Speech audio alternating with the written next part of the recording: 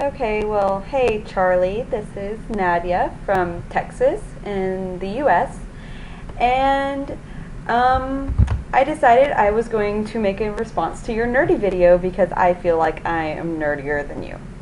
Anyway, so most of my nerdiness really has to do with Harry Potter. I'm a very big Harry Potter dork.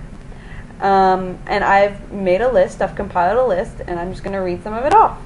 Alright, so I've read Harry Potter and the Sorcerer's Stone, or you probably know it as the Philosopher's Stone, 30 times. Yeah, I've been reading Harry Potter for over a decade, and it's pretty much shaped my life, my closest friends, and basically who I am to this day has been because of this book series. So if that's not nerdy, I don't know what is. Also, I learned how to knit in 8th grade. See, I'm knitting right now. Just to make my own Harry Potter scarf so I could be Hermione for the premiere, which brings me to another point. I go to midnight premieres for all of the books, all of the movies, everything for Harry Potter, and I've gone for Pirates of the Caribbean, and just a bunch of stuff. And I go in full costume, and for Harry Potter stuff, I'm Hermione for the night. And that's also my typical go-to Halloween costume. Let's see, I've been reading fan fiction for Harry Potter for 5 years now. I mostly read Ron Hermione. I'm very canon, which I guess makes me nerdy too. But recently I've gotten into other canons, like Harry Ginny and Rose Scorpius is kind of my new one. Let's see. I watch a lot of YouTube. I especially love the Vlogbrothers videos, and that's not nerdy. I don't really know what is. Their videos kind of feed into nerddom, and their gathering is called Nerd Fighters. How much nerdier than that can you get? I also watch Dan Brown, and I've been recently watching a lot of Dan 3.0, of course, and I absolutely love that. And of course I watch your videos and Alex Days, and I listen to y'all's music, and that brings me to that I listen to a lot of internet / indie sort of music, like All Caps and Alex Carpenter and Skyway Flyer and Darren Criss. Darren Criss is my favorite right now. He played Harry in a Harry Potter musical, which has been on YouTube for a little over a year now, I think. It was put up in April of '09.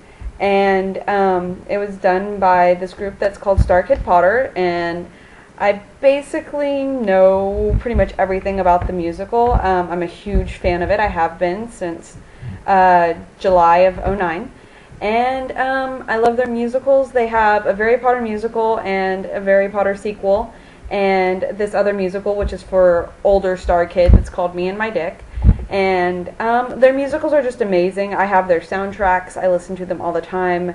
That's pretty nerdy. I tell everyone who I come in contact with about Star Kid and about Darren Criss's music and about the musicals. And they're life-changing. They really are. And let's see.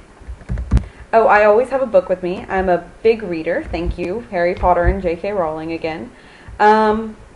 I literally always have a book with me. I feel absolutely naked, and I just can't go out into the world if I don't have something with me to read, just in case. I actually choose the size of my purse based upon if a Harry Potter book will fit in it. If a Harry Potter book will not fit in my purse, then I will not buy it, because I need to always be prepared to carry around a Harry Potter book. Let's see. It's easier actually to list my favorite authors than my favorite books, because I just love everything by authors. I love J.K. Rowling and John Green, of course, and Cassandra Clare and Scott Westerfeld and just Meg Cabot, and the list goes on and on and on. I'm mostly into young adult literature right now, but that's always subject to change. Let's see, my favorite TV shows include West Wing, which is a show about the American government that ran quite a few seasons. I think it ran 6 or 8 seasons. I think it was on until 2006, so it's not on anymore.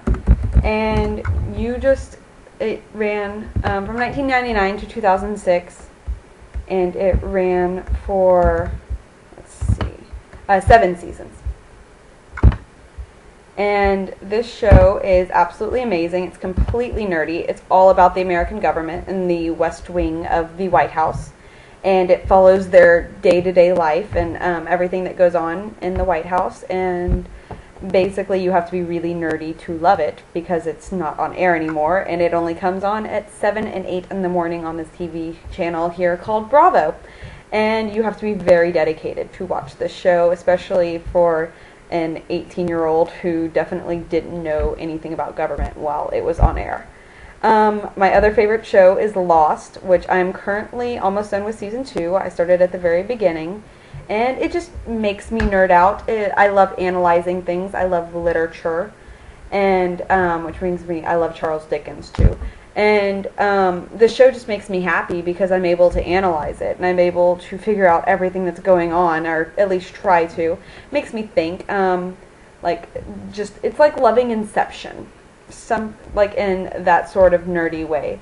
I'm very introverted. I don't like talking to people, really. I will avoid talking to people at all costs. I would rather stay in my room and read, and I don't see anything wrong with that. Unless I'm able to talk to people about Harry Potter, that's how I make all my friends, really. Let's see, I've been in advanced placement classes, or like smart people classes, my whole life.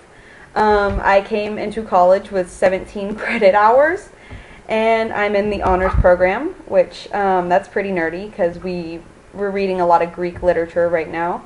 We read the Iliad, which was fun, and, my final nerdy thing is that I'm doing NaNoWriMo this year, which is National Novel Writing Month.